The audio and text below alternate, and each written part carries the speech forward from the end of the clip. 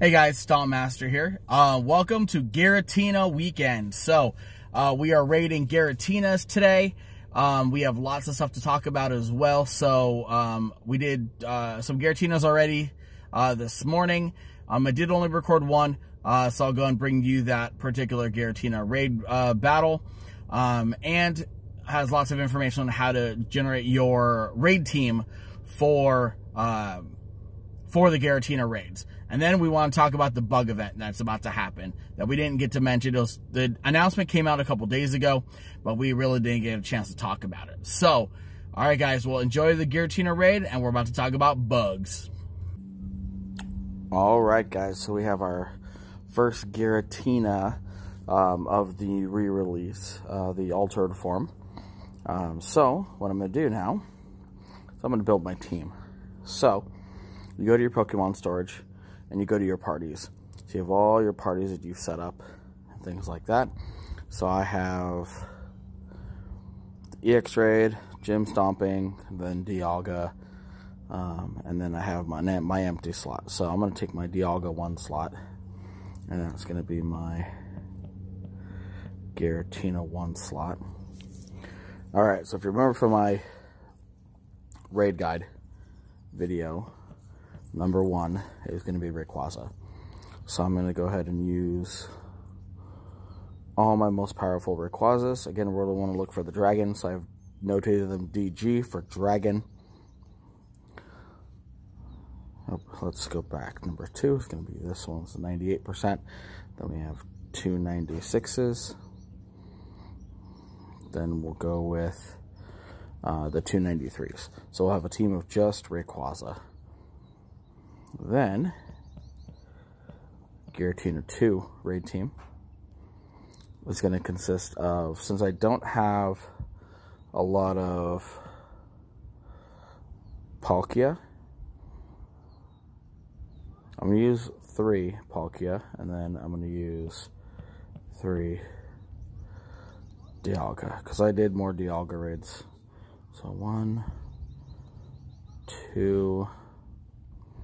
those are all my best IV ones, and 3. So 3 and 3. So those are gonna be all my. They're all gonna be double dragon moves for Giratina. Then just to make sure. Okay, so Dragon Breath. See, this one's not even ready to go. Draco Meteor, perfect. Okay, Draco Meteor, Draco Meteor. All right, all my Palkias are ready. Then Dialga, Draco Meteor, Metal Claw, and Iron Head. Okay, that one's not good. Dragon Breath. Okay, and then I think I use this one. This one's Draco Meteor and Dragon Breath and Draco Meteor. So that one's ready to go. So my teams are locked and ready to battle this Giratina.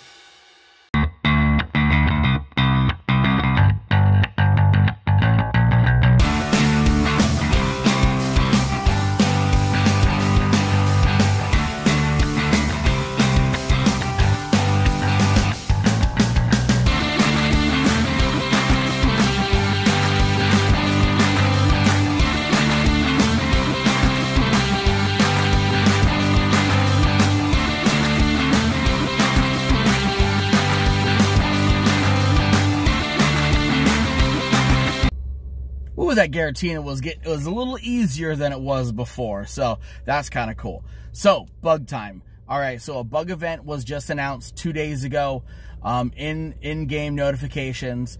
That's going to start on April 2nd. So April 2nd at 1 p.m. Pacific Standard Time. Then it's going to go all the way until April 9th.